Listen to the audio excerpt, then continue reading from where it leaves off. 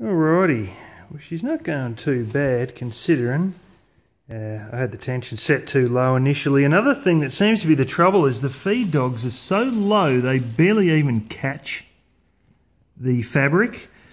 So it's sort of gone back to a bit like when you use chiffon or organza, which is basically your see-through stuff. You've got to actually hold the back and pull it as you're going.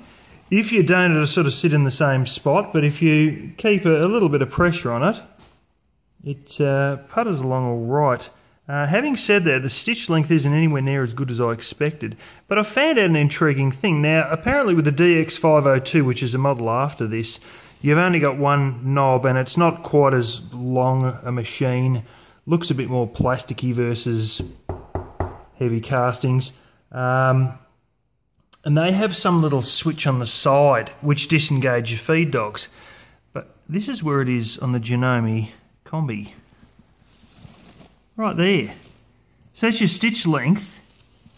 So you turn that from short up to higher and you keep going and you spin it right past 4 and that there. Look, there's your top of the machine, like you.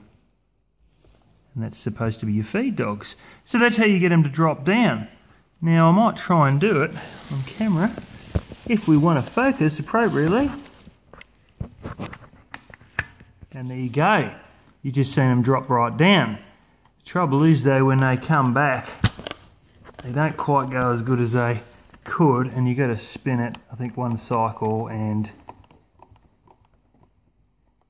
bang, there we go, they go up again. And yeah, but anyway, for whatever reason, the height's not quite right. I don't know if it's adjustable or not. I don't think it really is.